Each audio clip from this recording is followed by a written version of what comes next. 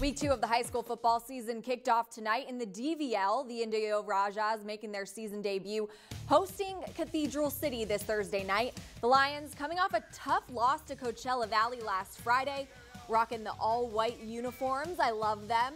And again, the Rajas just kicking off their season. They got going quick on offense, though. Fabian Garcia hits Josh Huerta for the 61-yard touchdown.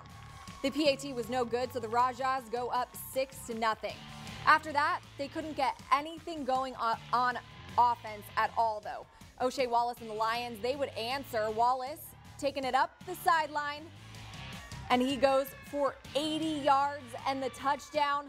It was 7-6 for most of the first half before the Lions broke away. 29-6 the final, Lions on top.